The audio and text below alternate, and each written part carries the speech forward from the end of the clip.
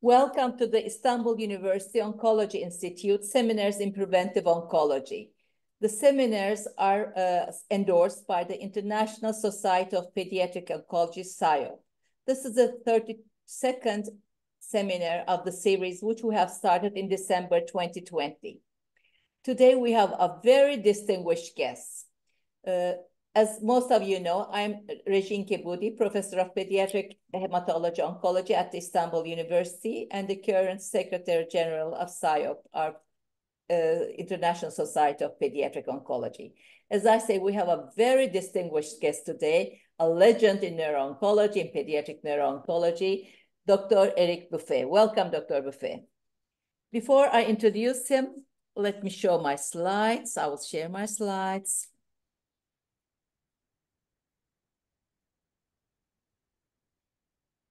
So today, we will hear from him, targeted therapies for pediatric low-grade gliomas. As you know, the survival in pediatric oncology has increased dramatically in neuro-oncology also, and precision oncology nowadays is increasingly evolving, and also in pediatric brain tumors, in low-grade gliomas, we do have precision oncology, targeted therapies, which we'll hear more from Eric Bouffet. But before we begin our seminar, I would like to introduce Eric Bouffet, and also I would like to congratulate him on the name of all of us, all the pediatric oncologists, for receiving Eric Bouffet has received a Lifetime Achievement Award in Philadelphia at the International Society of Pediatric Neuro-Oncology 2024, last month.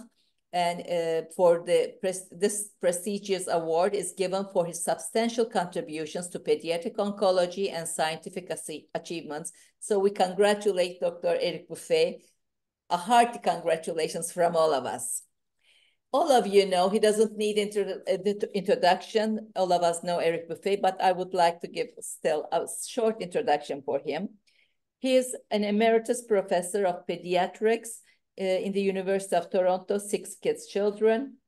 He was the past SIOP president in the term of 216 and 219, and he is currently the board member of the UICC, the Union Internationale contre le Cancer, the Union International for Against Cancer. He has a lot of achievements. As I say, if I begin to read his achievements, we will not have time for his seminar, but he has helped a lot within the whole world in advancing pediatric neuro-oncology. He is a board member and editor, in the editorial board member of many, many prestigious journals in neuro-oncology, in pediatric oncology. He has a lot of achievements that he has gained within these years, but especially we know that he helps a lot in low middle income countries to advance neuro-oncology in those countries. And for that, we are really thankful to him for all that he has done for pediatric oncology and pediatric neuro-oncology in the world. And now I would like to give the floor to Dr. Eric Bouffet for his speech on targeted therapies for pediatric low-grade gliomas. We will take the questions, answers, and comments at the end, so please write them in the chat so that we can do we can discuss those at the end. Dr. Bouffet, please. Thank you very much, Rejin, Professor Kebudi, but you are Rejin for me, so we know each other since a long time, and I'm really delighted and honored to be here today with you. I'm talking from Toronto today. I will be around the world in the next few weeks in Australia, in Pakistan, and in Thailand. And I know that I will meet a number of you during my trip, and I really cherish still my collaboration with everyone around the world. So today I want to share my knowledge about targeted therapy for pediatric low-grade glioma. But so that's my disclosure, and My disclosure are very strongly related to the work I do in pediatric glioma, but also to the advocacy that I have regarding the development of targeted treatment in low and middle income countries. And part of my talk will be a comment about what we can do and what's going to happen in low and middle income countries. But I'm fully aware that some of you may not be really comfortable or may not have a full understanding of what pediatric low-grade glioma. So I wanted to share some information with you. And just to say, if you talk about pediatric brain tumor, you see that glioma account for half of the brain tumor in children. And most of these glioma in children are low-grade glioma. So if you want to treat a child with brain tumor, if you want to have some knowledge, you need to know a lot about this low-grade glioma because they account for the majority or a large portion of the pediatric brain tumor, and they are highly curable. And that's very important. There are two predisposition conditions. One is neurofibromatosis type 1, which gives optic nerve tumor, but also brainstem tumors. And tuberous sclerosis, which gives this type of tumor I'm not going to talk about. It's called SIGA, or subependymal giant astrocytoma. And it has a very, very specific sensitivity to the mTOR inhibitors. So that's a different topic, and I'm not going to talk about this, but I'm happy to come back one day to talk about this. So what is important with pediatric low-grade glioma is up to 20 or 30 years ago, essentially the classification was based on the microscope and on morphology, and there was no molecular study. It was only Chi-67 and the proliferation index. And there was no clear correlation between pathology and the behavior. Now, when we look at the WHO 21 classification, we can show that things have changed fundamentally because of the introduction of molecular biology and all the genomic studies that have discovered numerous entities in pediatric low-grade glioma. And this makes the story more complicated, but also more worrisome when you don't have the tool to identify these specific tumors. Sorry, Dr. Bouffet. Could you talk closer to the microphone? I think the voice, would be better. Yeah. I think this is better, yes. Yeah, I will. So the other issue with pediatric low-grade glioma, when we want to talk about them, is their location, and the complexity is related to the fact that low-grade glioma can arise everywhere in the brain, as illustrated on this slide. They can be in the brain, in the spine, and in any part of the brain, and it makes what we call surgical or non-surgical, depending on their location. Another issue with pediatric low-grade glioma is their behavior. And some remain very indolent, and particularly in neurofibromatosis type 1. And some are much more aggressive, and in particular, the one that we see in young children. They can even disseminate, but with some exception, we do not see malignant transformation of pediatric low-grade glioma. So, and that's the slide to summarize how complex is the management of this tumor. It's very stressful because you have a contract with the child and the family just to cure the child or to prevent the tumor to cause any damage, but also to prevent the treatment to cause any damage. And that's where, you have some easy treatment, but they may cause considerable damage. And all the difficulty is in the art of oncology here.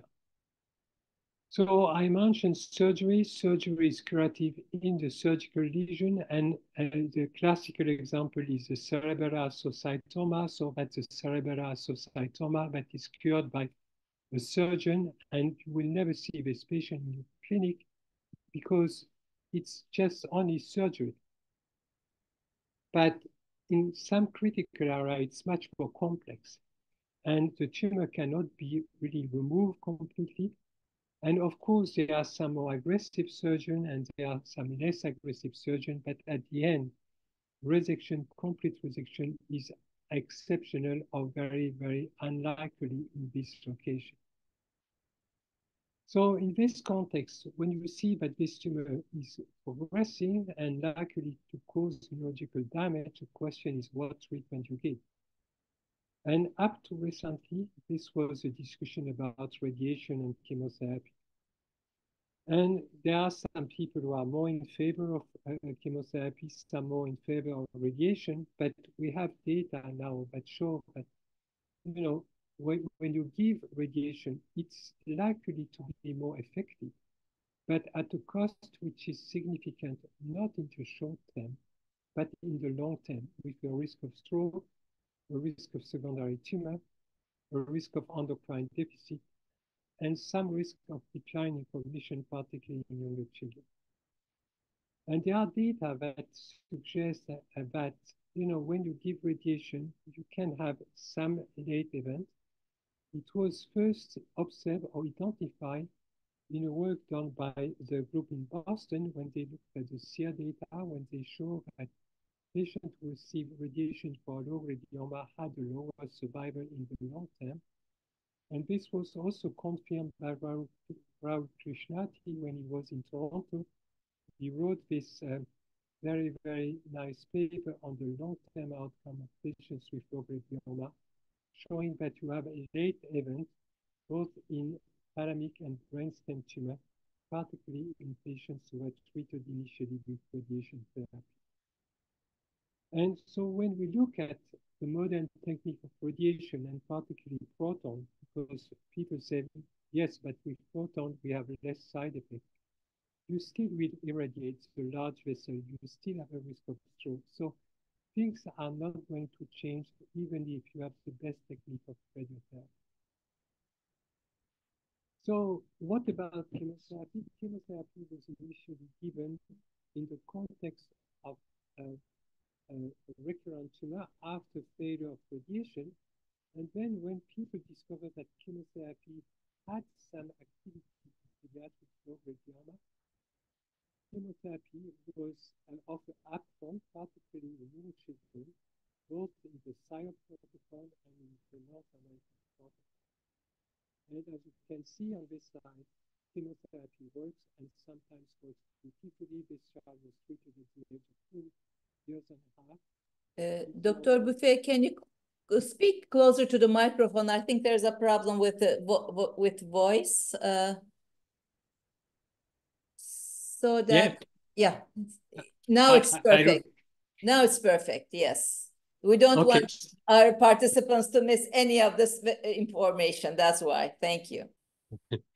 Okay, so let me know if it's not loud enough. So, and you see on this slide, so this patient was 2 years and a half when she was treated for this large cervicomedullary tumor. She's now 35 years old. She's a mom and she never received any other treatment than chemotherapy. And of course, what is difficult is to know exactly when you need to treat and what are the criteria to treat. And that's still a topic of extensive debate. There are COG guidelines, there are SIOP guidelines. Oh, by the way, I will share my slide with anyone who wants these slides so you can read them more quietly. So, but I will skip these guidelines because they are a bit complex and I want to go relatively quickly to targeted treatment. But the main question is, what is the aim of the treatment? And the aim of the treatment in pediatric low-grade glioma is multiple. Of course, you want the patient to survive, but you want the patient to survive with a good functional outcome. And particularly, the example is the visual preservation in the context of optic pathway glioma. So it makes low-grade glioma a chronic disease. So that's not a disease that you are going to fix in one shot. And when you give chemotherapy, it illustrates this comment. When you give chemotherapy, you will have the tumor control. But the tumor control is going to decrease over time. And you can see that there is a plateau at around 40% at 5 years in all the clinical trials that have been conducted, regardless of the protocol or the combination. And so it means that when you treat a patient with low-grade glioma, you have to choose a protocol. And the question is there a protocol that is better than another? There were a few randomized studies, in fact, 3 randomized studies in low-grade glioma. So this is one that compared TPCV with vincristine carbo.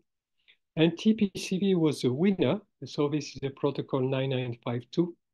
But despite the fact that TPCV was slightly better, nobody wanted to change the order of the treatment because vincristine carbo is much less toxic than TPCV. And in the context of a chronic disease, this is also an important component. So having said that, when you look at this event-free survival and overall survival, we can say that overall survival is good. Event-free survival is not good. It's around 40%. And it means that when you treat patients with low-grade glioma, you most of the time will have to give more than one line of treatment. Chemotherapy and chemotherapy again, or chemotherapy and then radiation, but you will have to treat on several occasions. And in this context, it's important that you anticipate the cumulative toxicity, which is summarized here. Carboplatin gives allergic reaction, and that's a big trouble. TPCV has much more worrisome toxicity.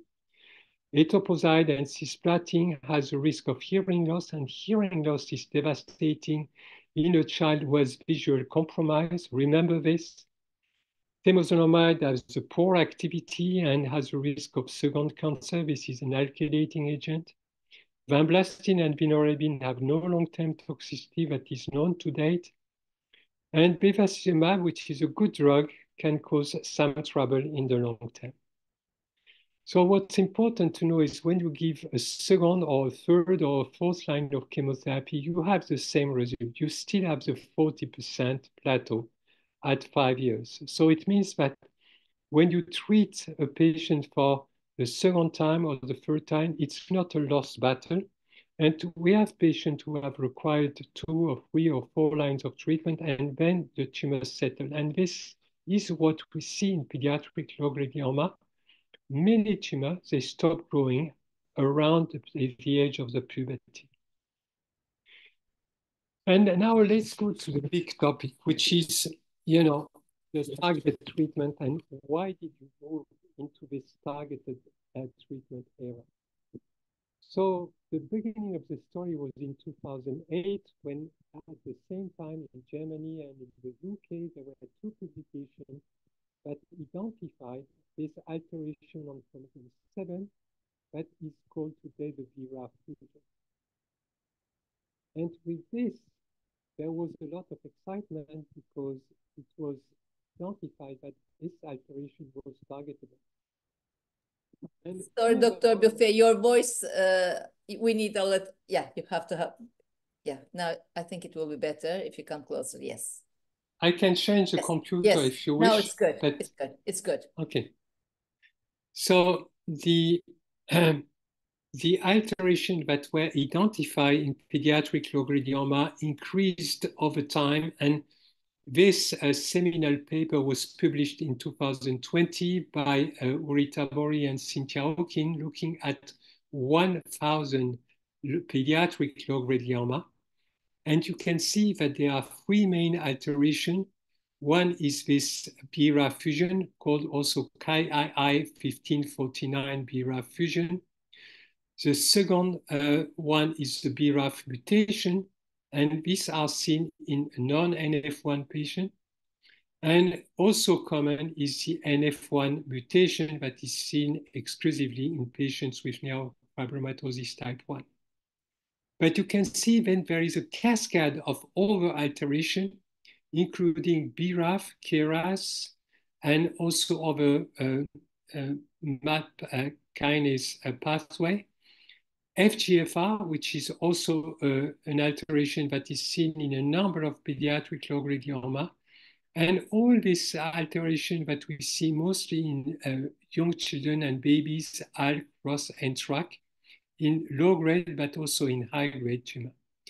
But you could also see that, in fact, some patients who have some low-grade histology can have or can hide a very, very worrisome mutation, such as the H33 K27M, that's a very small proportion, or IDH1 mutation, which is more in keeping with the adult type glioma. But what is important is many of these alterations that have been described are targetable. So it means that if you have the identity card of the low-grade glioma, you may be able to use a treatment that is going to selectively target the alteration and not to use a chemotherapy agent which has no clear identification of the target. So, and as I mentioned, in the babies, you have these alterations that are relatively uncommon in older age, but you can see sometimes, particularly ALK in pediatric low-grade glioma. So that's low-grade glioma here. You can see that a number of little ones can have ALK alteration. So the question is, so how do you identify this target, and how do you work out when you have a patient who has a low-grade glioma you want to see? And there is the issue of the technique, and with immunohistochemistry, you can only identify a limited number of alterations, and in particular BRAF mutation.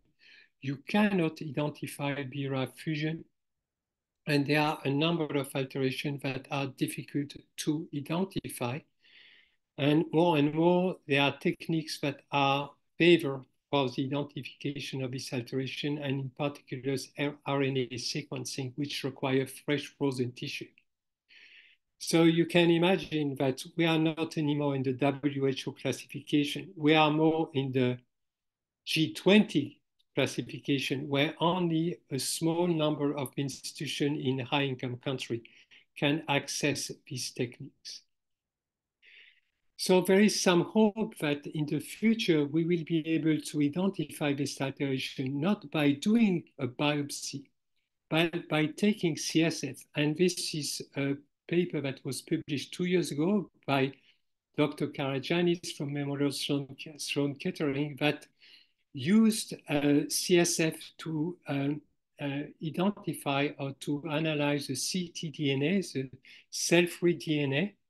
And you can see, for example, that he was able to identify alteration in 4 diffuse leptomeningeal glioneural tumor, also called DLGNT. But in low-grade glioma, the little one or the regular one or the localized, he was not very successful. But we can hope that in the future, we'll be able to identify this alteration not by doing a biopsy, but only by doing CSF study, and the technique is improving day by day.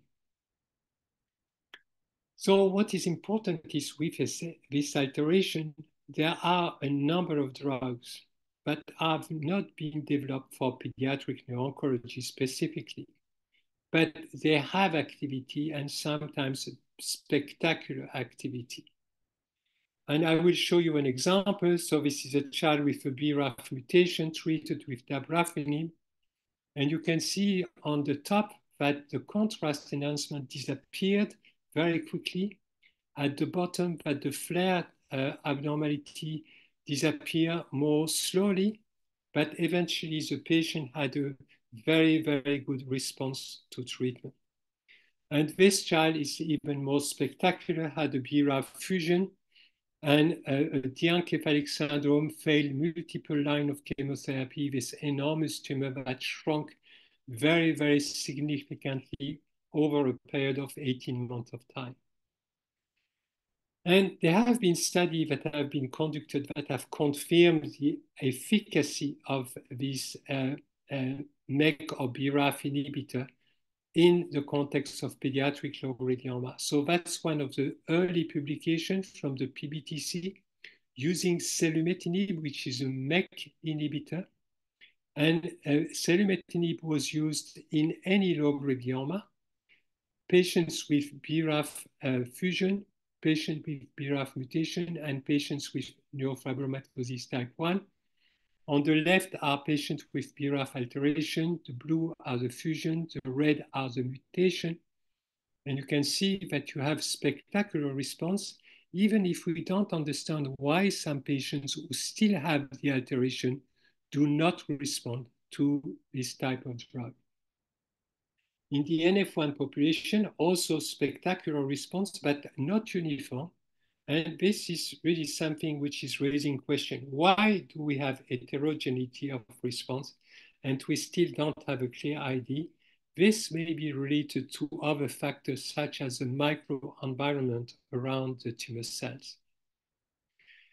The big question is, are these drugs better than chemotherapy? And the first work that was conducted to compare was a retrospective comparison of the result of BRAF inhibitor in BRAF V600 mutated low-grade glioma versus chemotherapy. And this was done by Liana Nobre, who is here on this picture.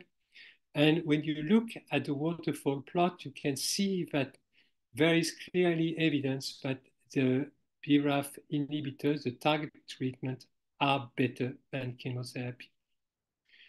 What Liana did after, she looked at the long-term outcome of the patient, and she said, this is a bit disappointing because in the long term, I see that the progression-free survival curve looks pretty much the same as the one that we see in patients with treated with chemotherapy. But going further, she looked at patients who stay on the medication, and she showed that 80% were still under control after 5 years, whereas the patient who discontinued the BRAF inhibitor had, for most of them, 75% had a rapid progression over a period of 6 months. So suggesting that one issue here is the discontinuation of the drug, and I will come back to this.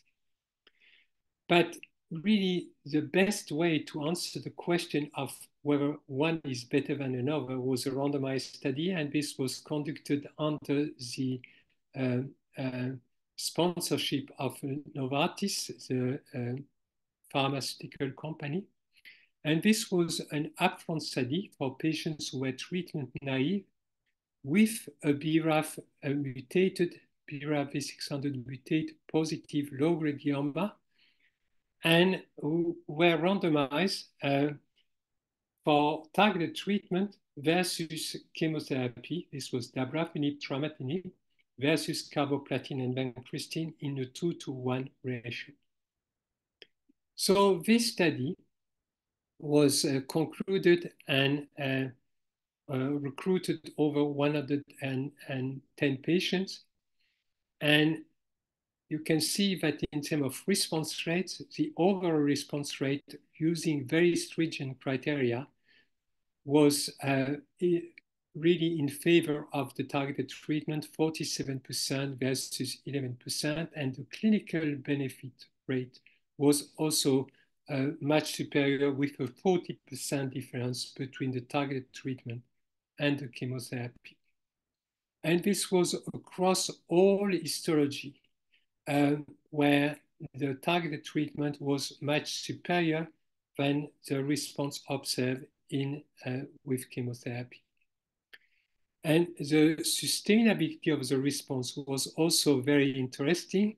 The green has a sustained response, and you can see there is much more green in the dab-tram than in the chemotherapy arm. And this translated into a much obvious benefit in terms of progression-free survival that was favoring the targeted treatment. Now, you may say, this is really not very good, 66% versus 26%. This is essentially related to the criteria that were used by the central review. I don't want to go into very much detail, but some patients had spectacular response. For example, their tumor was 5 centimeters, reduced to 1 centimeter, but then any variation from the nadir, which was 1 centimeter, was considered as progression. So that's why we had this drop in the progression-free survival, which is in fact not what we see in the real life. And this is what we see in the real life, according to the investigator, who were taking the initial tumor measurement. And you can see that still there is a benefit in favor of the targeted treatment versus the chemotherapy. What's interesting is when we look at the quality of life that was measured by the Global Health Score, there was a sort of persistence or even improvement in the quality of life in the patient treated with targeted treatment, whereas there was some gradual decrease in the quality of life for the patient treated with chemotherapy. The profile of side effect was different between the two arms, with more skin toxicity and pyrexia with the targeted treatment, and more hematological toxicity and GI toxicity, vomiting and nausea in the chemotherapy arm. All of this was published in the New England Journal of Medicine in September 2023.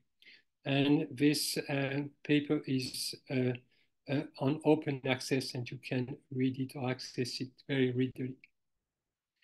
So there is another BRAF inhibitor called vemurafenib, and you certainly heard about this. Unfortunately, not a lot of data in the pediatric population. There was this PNOC2 study that was conducted and published 4 years ago that has shown very interesting activity, but no further big publication on this agent. And certainly the work on dabrafenib and trametinib has been much more consistent, leading to the FDA approval of the combination, whereas vemurafenib is not yet approved for pediatric usage. What is important is when you use this medication, it's that you need to be aware of the side effect, and you need to treat very closely, to work very closely with dermatologists, because you have a lot of skin side effect. And I tell you, when I saw this teenager after 2 weeks of treatment, she was mad at me and she wanted to discontinue the treatment. So we learned that, for example, in teenager, you have really to anticipate acneiform reaction, and you have to use cream. You need to see the patient early on just to make sure that you are in control of the side effect. There are also some side effects that are more complex. So this one was studied and reported by my colleague and friend, Ute Barthes, who identified severe hyponatremia in children treated with for diabetes insipidus. And in fact, when you have a diabetes insipidus in a child and you use MEK inhibitor, you will have to decrease dramatically the dose of DDAVP, because you will see that there is suddenly a decrease in the needs of the DDAVP in this patient. The other issue is a weight gain that is often seen, and particularly with MEK inhibitor. And this weight gain is a problem because it can be very significant. Usually it's reversible, but some patients remain overweight at the end of the treatment. So very important to work with dietitian. And of course, there is a lot of excitement with this drug called tovorafenib, which was called Day 101. After there was an initial report in 2020, this is a pan-RAF inhibitor, so it's higher in the MAP kinase pathway. And with this, there is no risk of paradoxical activation. I will show you later what is paradoxical activation. The beauty of tovorafenib is you have to take it 1 week, and there is an oral administration, which is not the case with selumetinib, or there is a liquid formulation, which is not the case with selumetinib or Springer's formulation. And this drug has been reported in several meetings. The activity has been reported, so that's the early report showing a very good response to this agent, but the criteria that were used were a bit unclear, using what we call RANO high-grade glioma criteria, when would have better use the RANO low-grade glioma criteria. And this is illustrated in this a slide where you see on the top left the RANO HGG criteria, and at the bottom the RANO LGG and the RAPNO, which are the pediatric criteria, that show a much different response rate, but still a spectacular activity of tovorafenib. So as a result of this clinical trial, tovorafenib was approved for the treatment of recurrent low-grade glioma with BRAF alteration, BRAF fusion or BRAF mutation in April 2024. And so this was FDA approved, and we hope that the approval will also extend to other countries. So a few things that I want to say. There are things that you shouldn't do. Do not use BRAF inhibitor in patients with NF1. Do not use BRAF inhibitor in patients with BRAF fusion, and I will show you what it means. And do not use tovorafenib in patients with NF1. Why do I say this? There was this clinical trial that was conducted at Memorial Sloan Kettering and NYU of sorafenib, which is a weak BRAF inhibitor. And they treated the patient regardless of the alteration. And they saw that most of the patients had progression of their tumor, and really a bad progression of their tumor with sorafenib. And then they worked with Stefan Pister and the team in Heidelberg, and they identified that this patient had either a BRAF fusion or an NF1 mutation, and were progressing when they were given a BRAF inhibitor. So this is called paradoxical activation. You make the tumor grow instead of make the tumor shrink, and this has been identified in preclinical work. So the other thing is, and that's N of one evidence, that in the first report on tovorafenib, there was one patient with NF1, and this is a patient here, who had progression on tovorafenib. And there were further work that was done on NF1, on preclinical work on NF1, suggesting that tovorafenib may cause paradoxical activation or may cause progression of NF1. That's why tovorafenib trials are not open for patients with NF1. I mentioned over-iteration, and there are some over-iteration that are important because the tumors are often associated with poor response to chemotherapy. They are difficult to treat. FGFR alteration. These tumors often they bleed and often do not respond very well to carboplatin and vincristine and to other chemotherapy agents. So there are some FGFR inhibitors, some have been tested, and so this is a report on Debio 1347, which has shown some very interesting activity. You can see in this patient a dramatic reduction of the cyst, an improvement of the visual field, and this patient with a spinal cord tumor has shown a dramatic reduction in the size of the tumor with this medication. There are other FGFR inhibitors, infigratinib or erdafitinib. And so this is a patient treated with infigratinib. You can see this massive hollow cord, spinal cord tumor with a dramatic response to treatment. Unfortunately, FGFR inhibitors are associated with very, very significant bone toxicity. And this was reported by the team who did the debut study with what we call skipped capital femoral epiphysis. All these patients, they were 3 of the 6 patients who required surgery for some slip capital femoral epiphysis in this study. So very significant toxicity, and all the attempt to develop clinical trial with FGFR inhibitor in the pediatric population have been put on hold. We also have to learn with humility. What does it mean here? Learning with humility means let's look at what happened to the patient and try to integrate. So this patient was in a clinical trial of trametinib, and we didn't know the alteration. And she had this beautiful response to trametinib until we discovered that the alteration that she had was an FGFR mutation.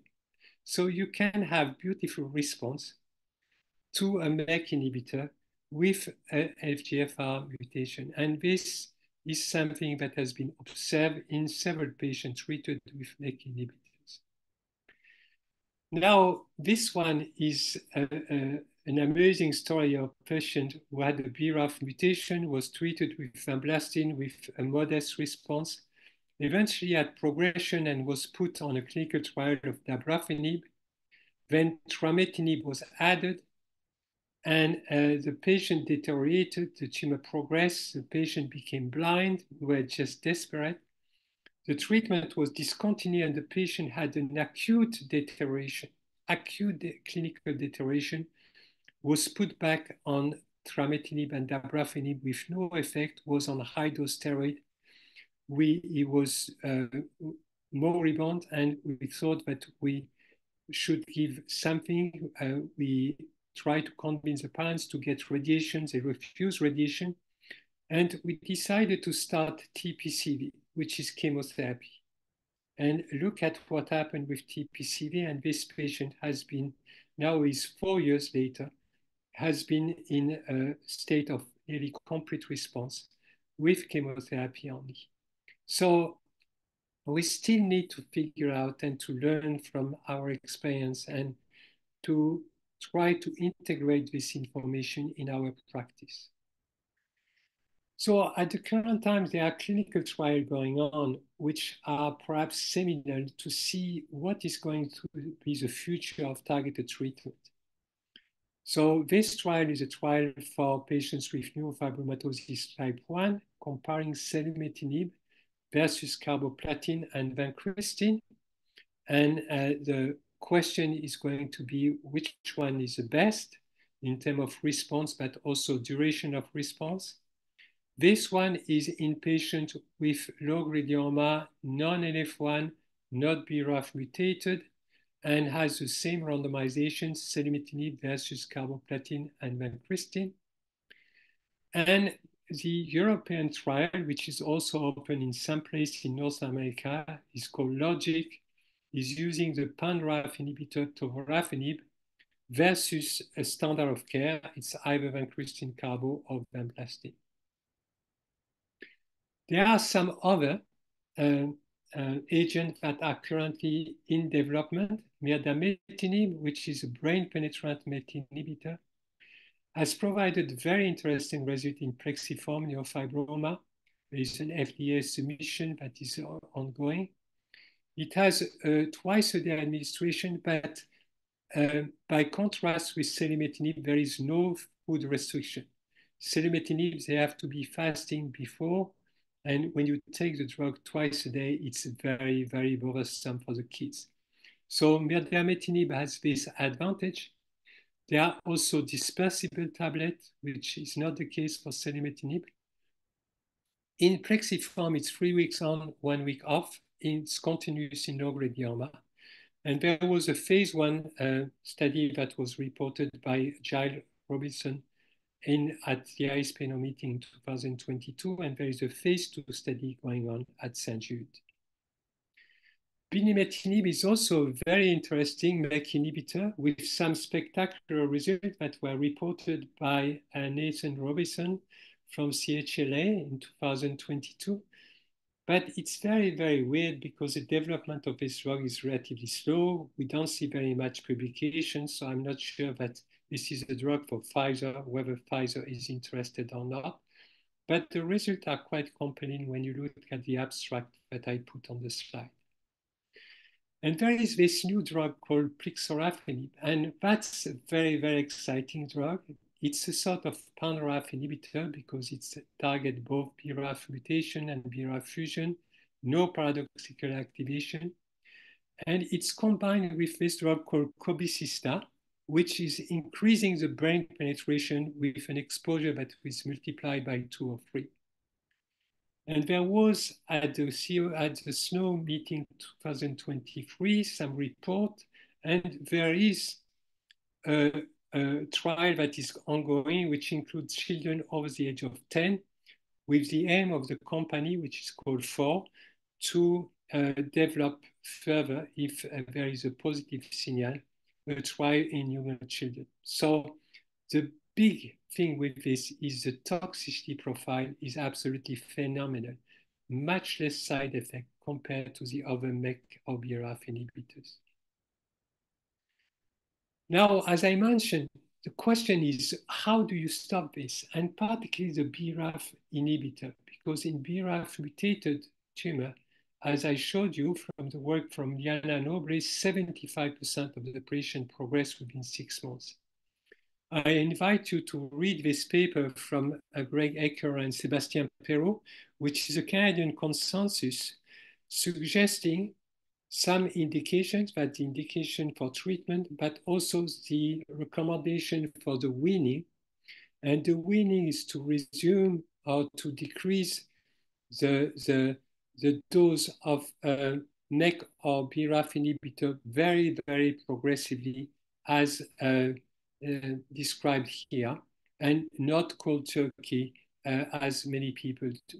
And with this, you have the possibility to keep the dose or to re-increase the dose without having this paradoxical activation that are often rebounds, that are often associated with dramatic clinical deterioration.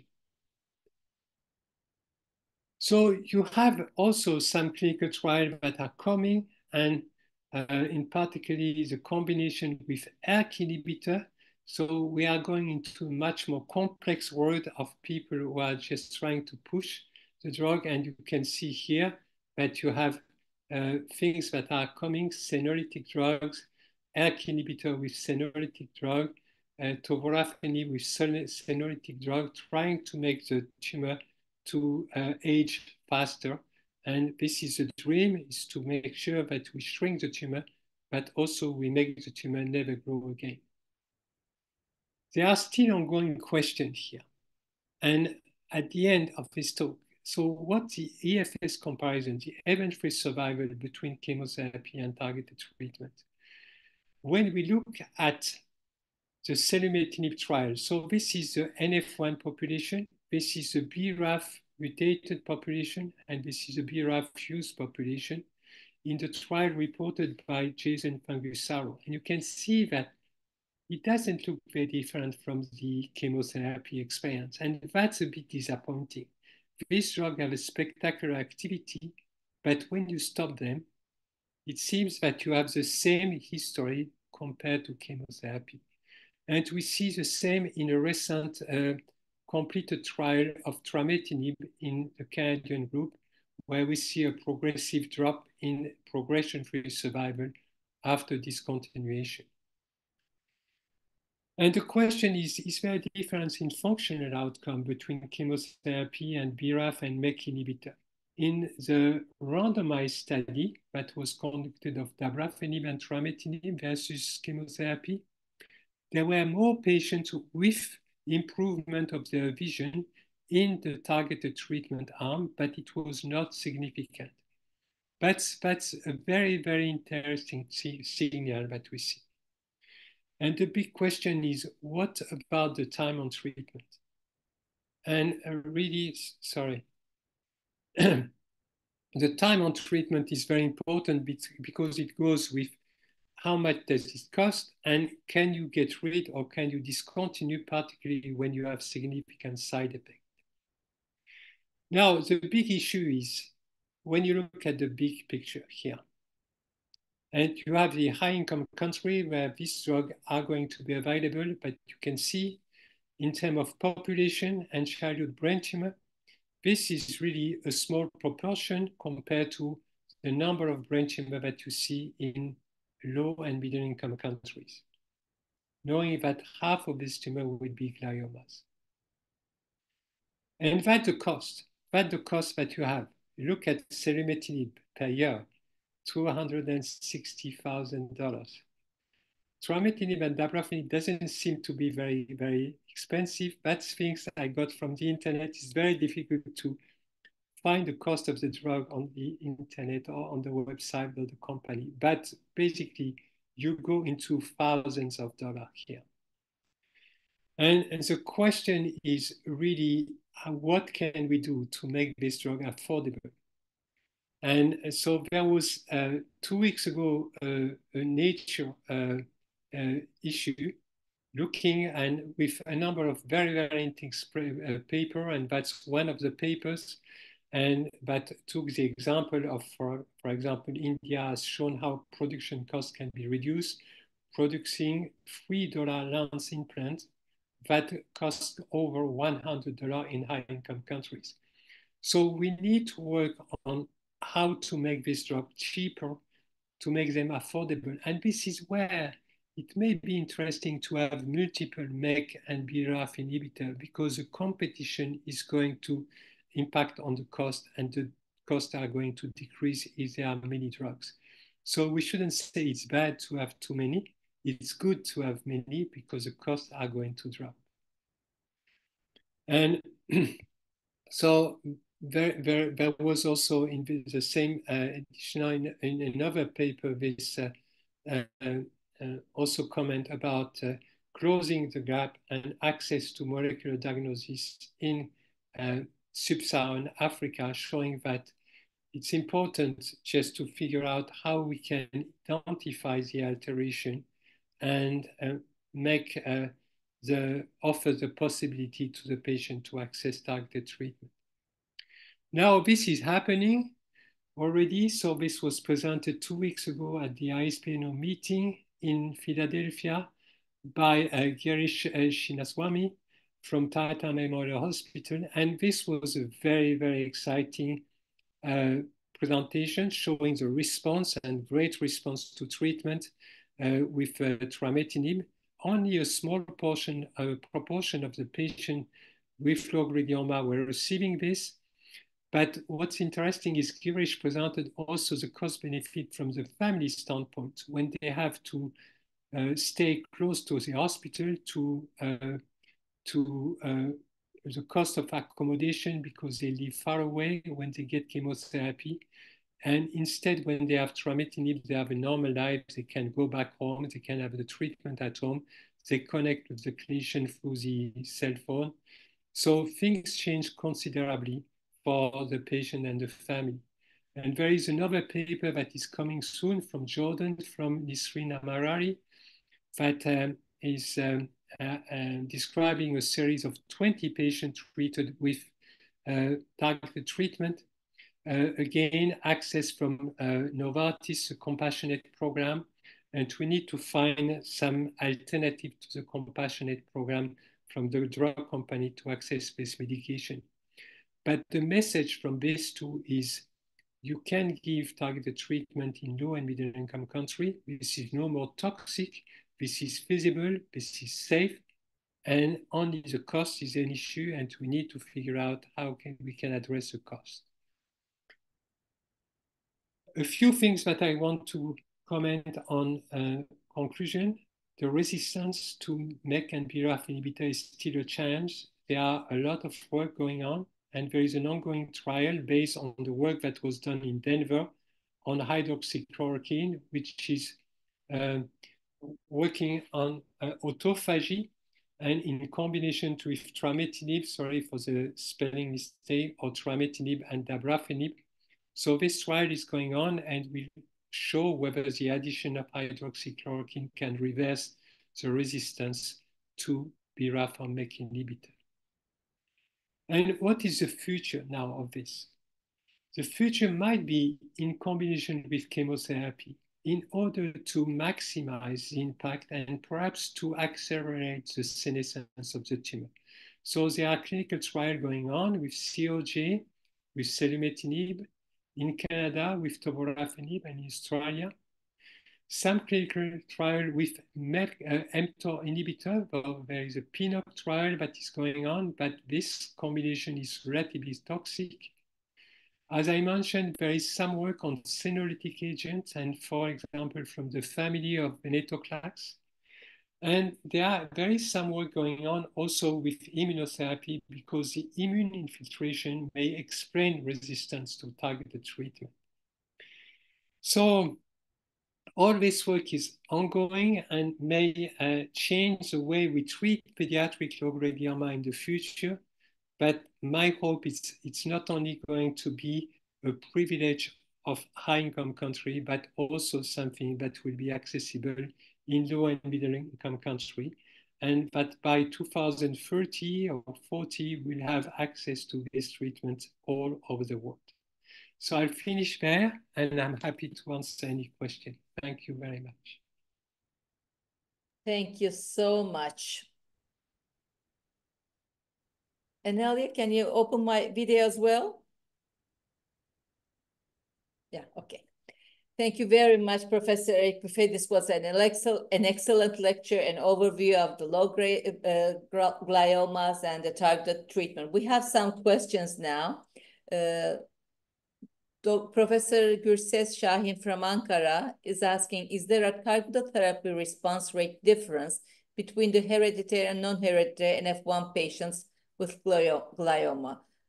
Or maybe in the ones with NF1 and in the ones, yeah.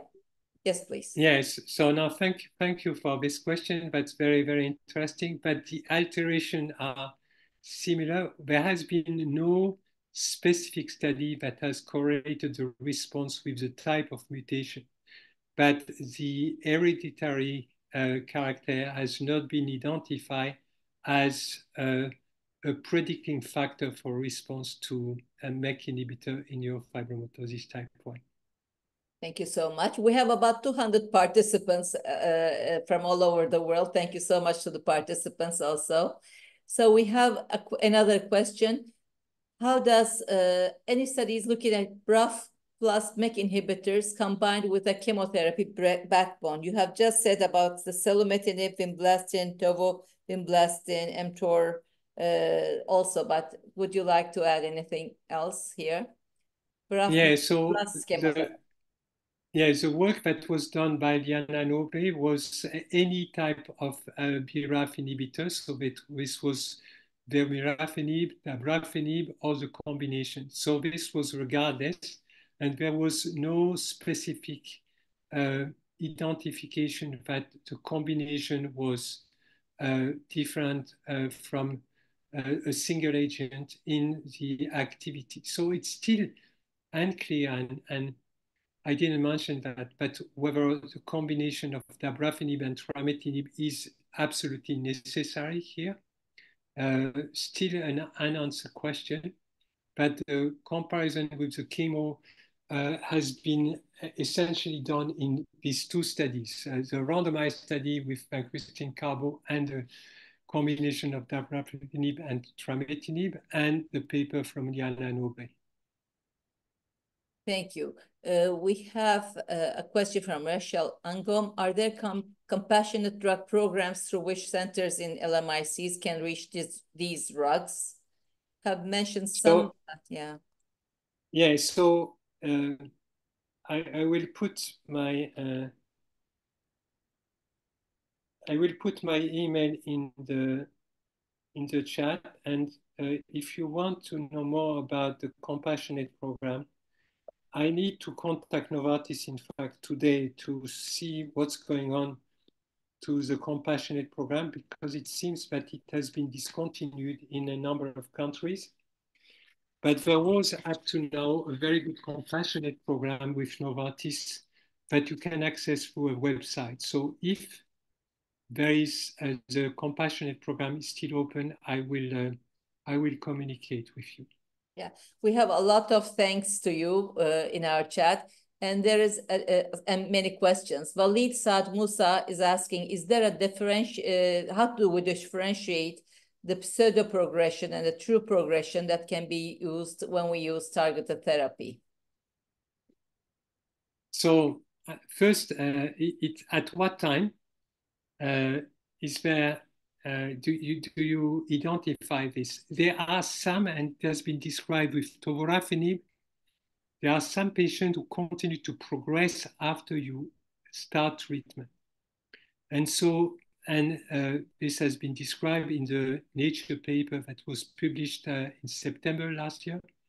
And some patients continue treatment and eventually decrease in size. So there is nothing that can say that this is progression or pseudo-progression. It means that you shouldn't stop treatment too early.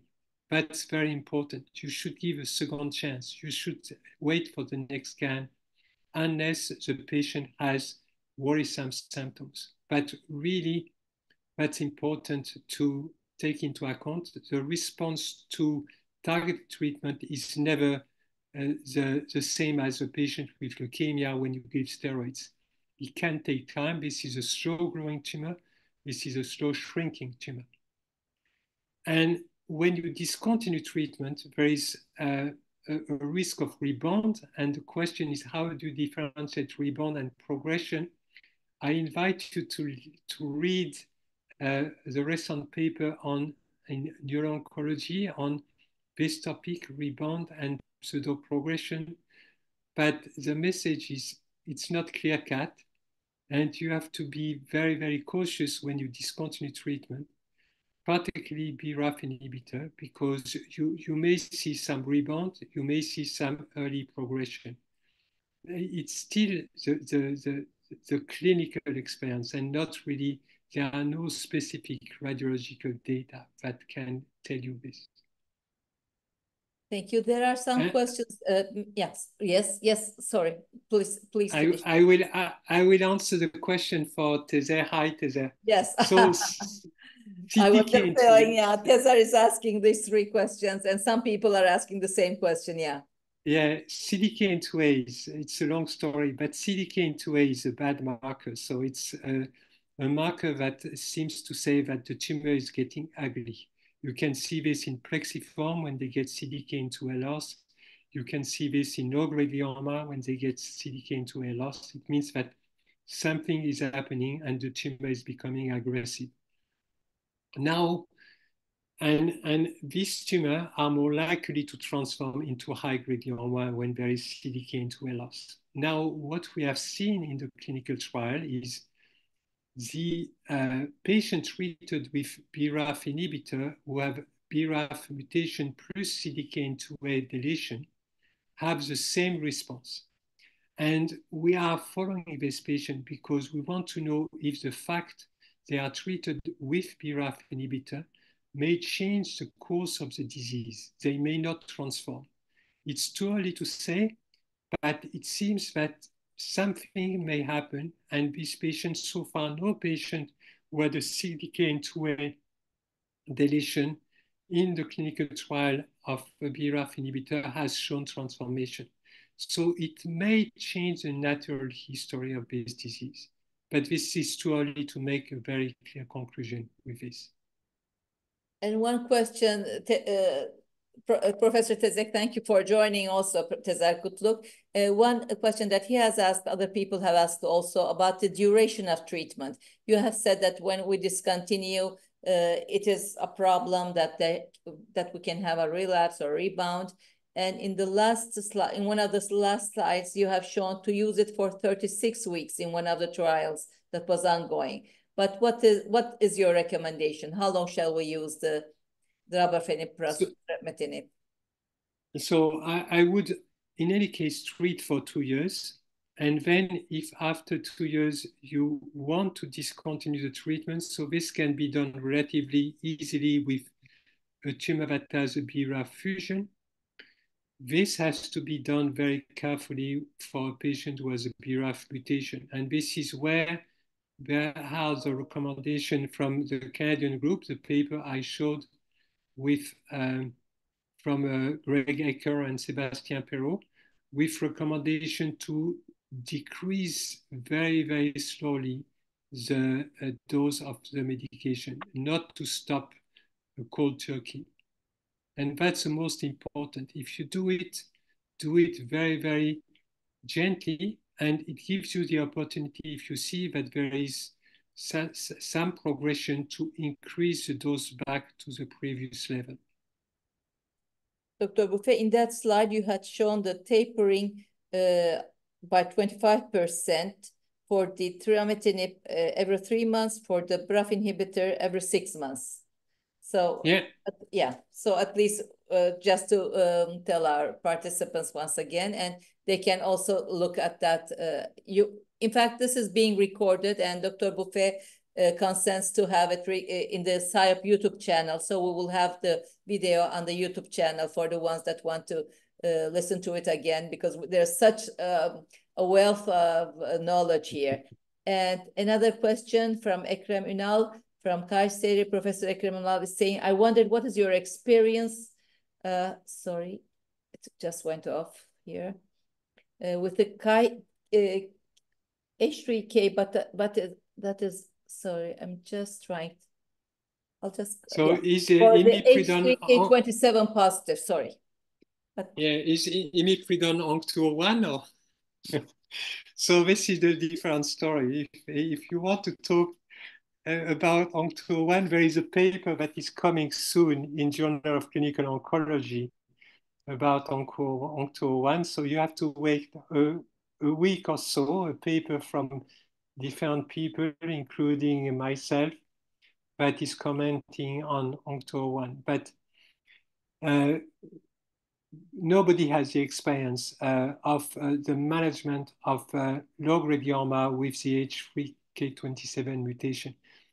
In fact, we have discovered this patient essentially retrospectively. If tomorrow you tell me this patient has a low-grade glioma and has a H3K27 mutation, I will scratch my head and say, should I treat this patient like a high-grade glioma, or should I wait and see? Because some of these patients have been observed for years and they progress. I remember a child who was diagnosed at the age of 3 with a squint. Eventually at 6 had a biopsy, and this was a ganglioglioma. We gave chemotherapy, and at the age of 13 developed a full-blown DIPG. And we look back at the sample from the biopsy, and it had a H3K27 mutation. Would we have changed the treatment retrospectively? This child passed away when he was 15. He lived 12 years after he was initially identified as a patient with a tumor, a small localized tumor in the brainstem. So there is still a lot to learn, and we don't know if the treatment with any of the drugs that have shown possible activity in HK27M mutated tumor can prevent the progression to a higher grade.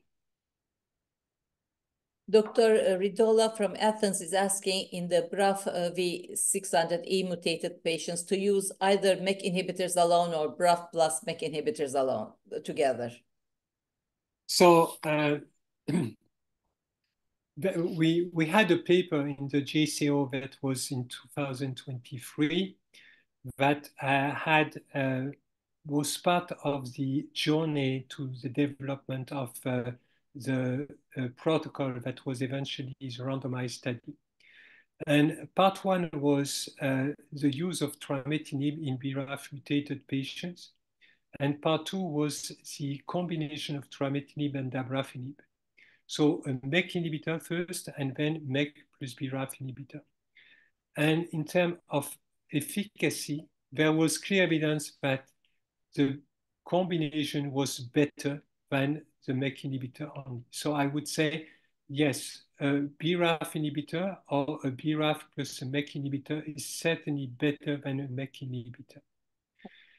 And in terms of side effect, the side effect were also much more pronounced with the MEK inhibitor only compared to the MEK plus BRAF inhibitor. So I would say, yes, use BRAF plus MEK or use BRAF, but not the MEK only. Both Rahat Ul Ain and also Maria Jose is asking about the dermatologic side effects, whether they wane in time or do they go the same all throughout the treatment? Any suggestion in that? And shall we discontinue because of these dermatological side effects? So first, it's very important to have a prevention so that you work closely with the dermatologist, that you have protocol in place. There are a number of papers. There was a recent paper from Darren Hargrave on the skin toxicity in uro-oncology practice. We are working on a consensus paper on the skin toxicity, but really the message is start very early to use topical cream. See the patient after 1 week to identify skin reaction, because it may be also something that requires additional treatment, including antibiotics. So very, very important. If you have this under control, you don't need to stop. If you see that this is worsening, at least you should decrease the dose. And if this is too severe, you need to stop temporarily for 1 week or for 2 weeks. There are a lot of questions. It is a very interesting topic. And the one question that is Dildar Bahar Genç, Professor Dildar Bahar Genç from Istanbul is asking, do you have a provision or experience regarding long-term side effects of targeted therapies, particularly on the CNS, given that these pathways are also involved in the neural development, like the learning, memory, etc., in young children? So now that's very, very important. So there are some early studies, in particular one from Laura Johnson, that has looked at the neurocognitive profile and evolution of patients on trametinib, and showing that there is no deterioration, but they are very short-term studies. But all the ongoing studies, the COG trial and the LOGIC trial, have not only quality of life, but also neurocognitive assessment, because we want to know and we need to know what is the impact. One impact that has also been identified is with tovorafenib on the growth of the patient. There was initially some concern that 10 to 20% of the patient had some decrease in growth velocity. There was a recent report at the ISPNO 2024 meeting that showed that when they discontinued treatment, there is a rebound, there is a catch-up, they recover the growth delay. But the problem is when the patient is on treatment forever because he has a BRAF mutation, what's going to happen? And that's a $1 million question. Yeah. And another question that was like, the question was whether to use only MEK or the two together. And the one more question, to use only BRAF inhibitor and not the two together. I think the answer is the same for both. Maybe yeah. Yeah, so there has never been any comparison or head-to-head comparison or randomized study of the combination with BRAF inhibitor only in BRAF mutated patients. And I'm not sure that is ever going to happen because the FDA approval is as it is. It's a combination. But if cost is an issue, I think you can use the BRAF inhibitor. The combination could be used only in that context if the patient is showing progression, or sometimes if the patient is showing two significant side effects, for example, pyrexia, and you can have some or skin toxicity, you can decrease the side effect. And we observe that the side effect of the combination of dabrafenib and trametinib were less than the side effect identified with trametinib or with dabrafenib only. So this is better tolerated. Yeah, that answers Dr. Enrico's question also. And Dr. Ayasha's question, you had told to use two years. That was the duration also. For the immunotherapy, you had said you had a slide from Emilia Richter. She was asking for the immunotherapy. You had a slide on the immunotherapy at the end, but I don't know if you want to talk anything more about it. For brain tumors, will you suggest for low-grade immunotherapy for low-grade gliomas?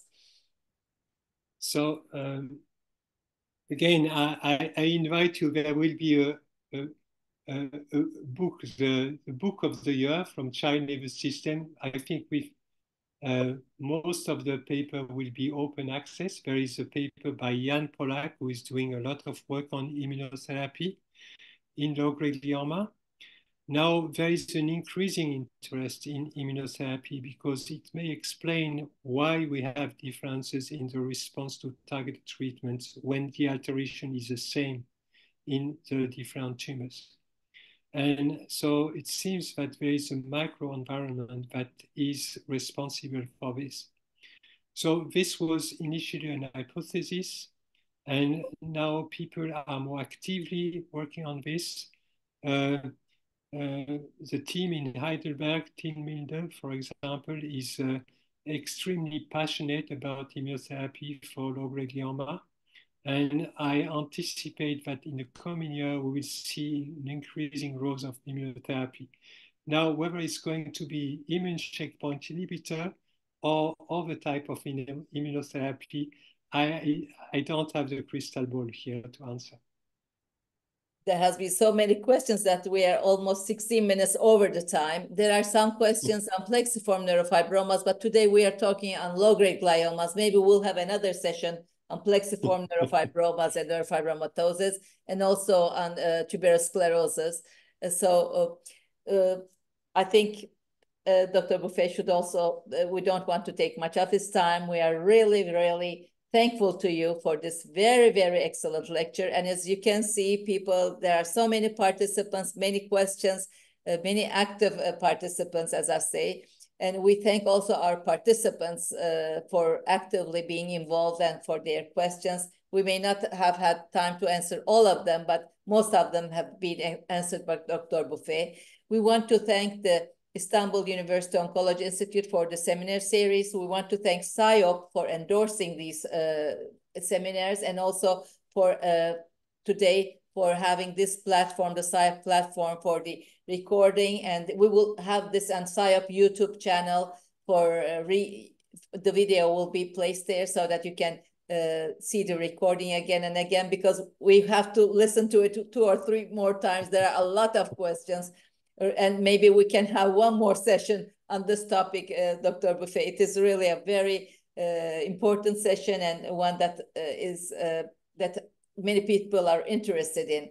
And so, of course, I want to thank the participants as well. And as this is SIOP endorsed, we want to say we have SIOP in Honolulu in 2024 in October. We want to see as much of members as we can, and members and non-members. And also, of course, there will be a virtual meeting where there will be the recordings can be seen afterwards. We want to see you there. Today, we want to thank again Dr. Eric Bouffet, past president of SIOP, UICC board member from the University of Toronto, and a friend to all of us in low middle income countries and in the world, and a friend to all pediatric oncologists. He helps everyone that needs a help in neuro-oncology. Thank you so much, Dr. Bouffet. And your last words to the audience. You want to anything that you want to say to our audience? No, it was a great session. Thank you for all your questions. Do not hesitate to contact me if you have any question. Thank you, Suzanne, for being in the background. I can see your smile, and I look forward to seeing you all in Honolulu if you are coming, or anywhere in the world when I travel. Thank you again so much. Yeah, we thank the SIOP Secretariat also, and Elia Tanasova was with us, and Susan Volnat has helped us. Thank you so much to them as well. So see you in the next seminar. Thank you.